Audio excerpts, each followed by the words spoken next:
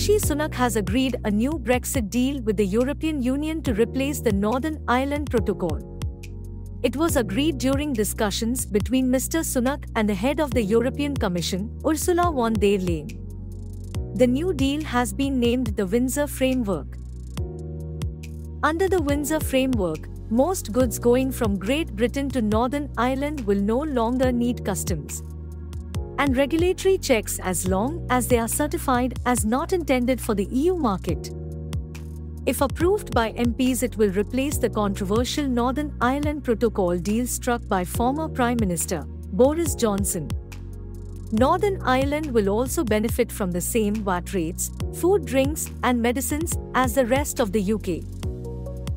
This historic agreement will now need to be backed by lawmakers on both sides of the channels to be enforced.